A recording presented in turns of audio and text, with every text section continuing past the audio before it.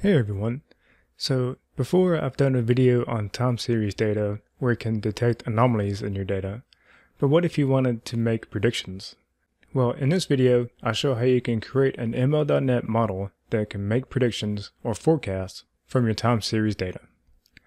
So I'm here in Visual Studio, got a .NET Core console project, and I already have my data in here. So it's just two columns. First is the date, and it's an hourly date here, so it goes from each hour on up for each day, and then the energy level for that hour is also in there.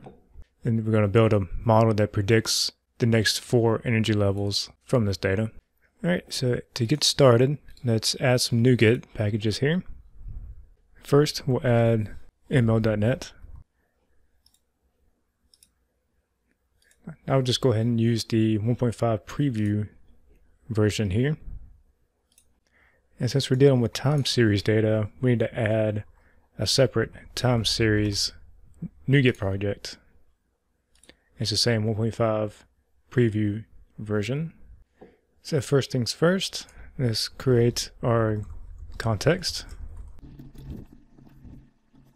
And then we'll load the data using context data load from text file.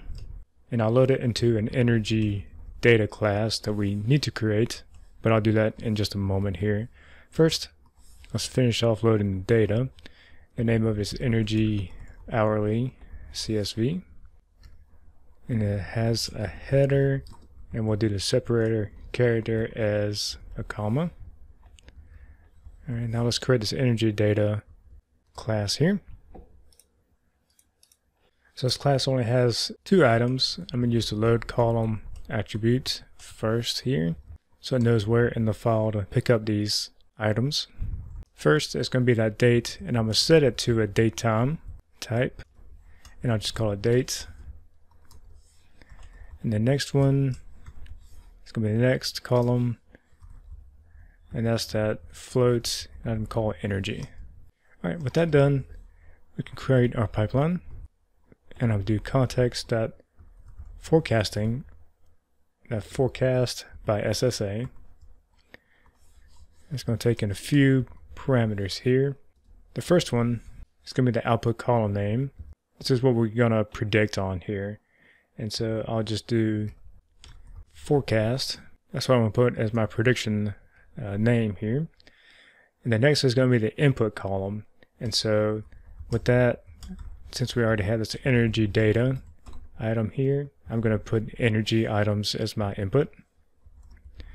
And next we have a few other parameters here, and we can play around with these. First, it's going to be window size. I'll set that to 5. Series length, set that to 10. The training size, I'll set that to 100. And then horizon, I'll just set that to 4, and feel free to play around with those parameters here as you mess with this. So we have our pipeline set up. Now we can create our model on it by fitting on it with our data. And here's where we create our not really our prediction engine, but since it's a forecast, it's going to be a forecasting engine. And to do that, we call model.create time series engine. That's going to be in that time series NuGet package that we downloaded. It's going to take in the energy data as the input schema, and we need to create an energy forecast as our output schema. And our parameter, we just give it our ML context. Alright, so let's create our forecast file here. This is going to be one property here, float, an array of floats, and I'll call it forecast. So we have our forecasting engine. Now we can get our forecast on it.